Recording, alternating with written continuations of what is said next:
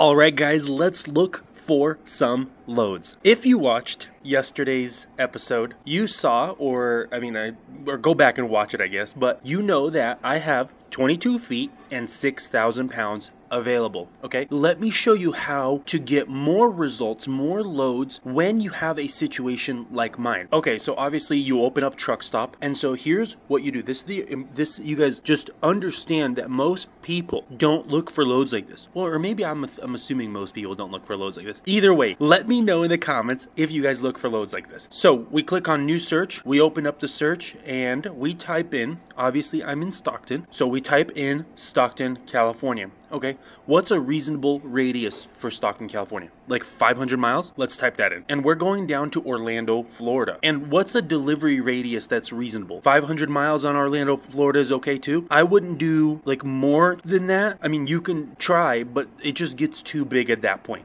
And so we're gonna do 500 miles on Orlando, Florida. Obviously, we're flatbed, step deck, and hotshot. You wanna put both of those in. And we did get a scale ticket, so we have 6,000 pounds available. So that's what we're typing in. And this search should be ready to go. Let's add and close this and see what we get. Yeah, kind of sad. As you can see, I've been here before. I clicked on all this stuff before. But if you look, there's a total of 9 loads. 9 loads with 500-mile radiuses on pickup and delivery. That is kind of ridiculous. So what you want to do instead. First and foremost, open up Google Maps and find what route you're going to take. What route are you logically going to go, or could you logically go from Stockton, California to Orlando, Florida, right? That's what you want to find out. So when you route it from Stockton, California to Orlando, Florida, it gives you basically I-40, and then you drop down on the highways through Dallas and drop down through Louisiana. So anyways, this is my load. This is the route. But you want to pay attention to what other states are good that you're going to be driving through. And so for example, when we're opening up our search, don't type in your city or zip code that you're starting out. Don't type in right now, for example, Stockton. Don't do that. What you can do instead is select multi-state. So once you select multi-state, look at Google Maps and reference, figure out what states you'll be driving through. And so obviously, because we're in Stockton, we're going to select California, but I-40 isn't too far away from Nevada,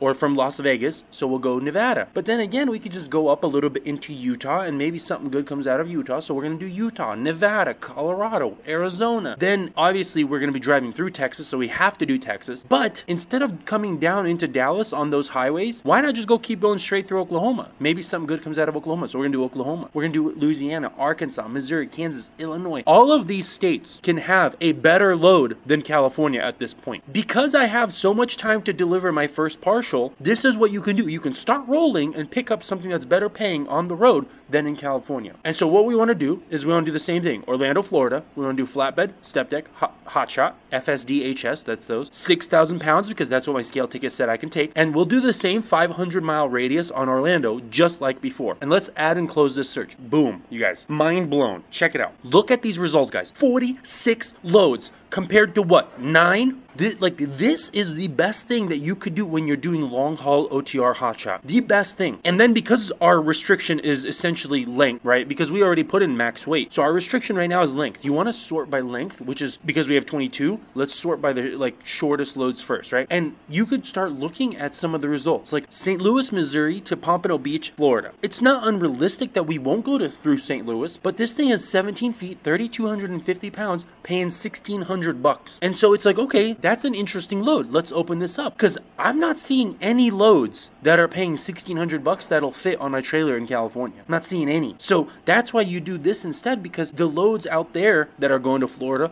will pay better than the loads out here, if there are any. And then you want to briefly look through these results, and let's just, I want to give you guys a couple examples. So I'm just going to look through all of this and see what's decent, what's not, what I'd be willing to call on, and see what's going on. Really quickly, I'm looking through some of these loads. Let's pop open this Colorado Springs, Colorado. Let's see what that one is, and let's see what else we got. Now let's go over some of these loads. First load, St. Louis, Missouri to Pompano Beach, Florida. Must have air ride. Okay, never mind, that won't work. Let's keep going. Fullerton, California to Orlando, Florida. Now this is a decent load, but the problem is it's 24 feet long, and so I don't know if that's going to work out really well. Plus, look at the pickup date, 3/1. That means we'd have to be in California all the way till the 1st, which I think is Friday? That's correct, it's Friday. So, man, getting loaded, if I wanted to leave by Wednesday, I won't have enough time. So this load doesn't work out either. Okay, so this would be a good load. Look, Riverside, California, that's like Los Angeles, 228, that's exactly what we need, 13 feet. And so let's see how much that is. 3108 minus our previous miles, which is 2,774. That gives us a difference of 334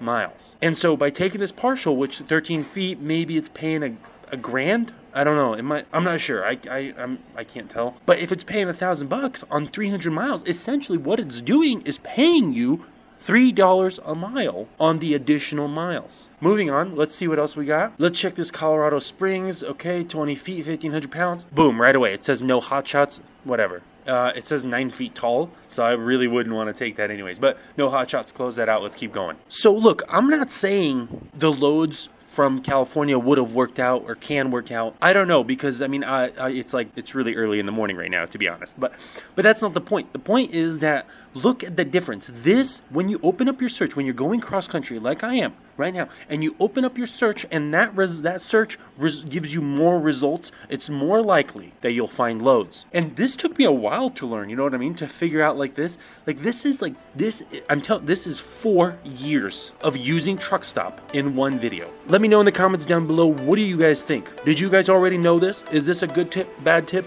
Let me know, and I will see you guys tomorrow. Peace.